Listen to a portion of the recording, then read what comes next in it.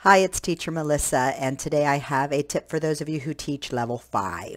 We often get this question period slide that pops up, and I'm just going to tell you what I do. This is not official policy or anything like that. I'm just going to tell you what works in my classes. I skip that top half.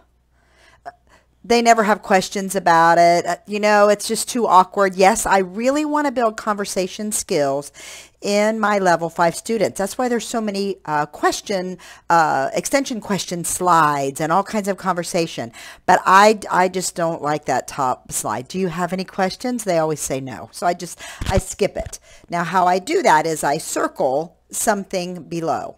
It will say, do you want to ask one of the characters a question or something? It'll say something like about one of the characters. So I always jump right to that. I'll say, oh, good. That was a good story. Now, let's ask, and this one, I think it's Tina. Let's ask Tina a question. What can we ask Tina? Okay, ready? I grab my microphone.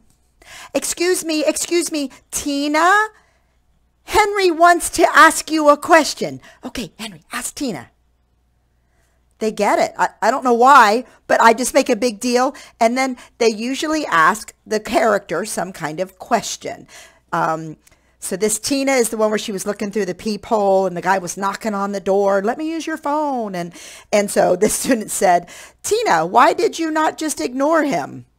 Tina, why didn't you pretend you weren't there? So they'll ask some kind of question, okay? If I just say, is there any question you want to ask Tina? They say no. I make a big deal of, excuse me, Tina, like I'm a reporter getting Tina's attention. Tina, excuse me, Henry wants to ask you. Every time. A student always, even if it's a lame question they ask, I don't care. They're thinking of something they want to ask the character. And that little microphone trick and excuse me, like you're waving down the character, for some reason just works. I don't know why, but it works great. And then after they ask the question, then I say, I wonder how Tina would answer that question, or whatever the character's name is. Then we can have another sentence or two or a little conversation about how the character would answer that question.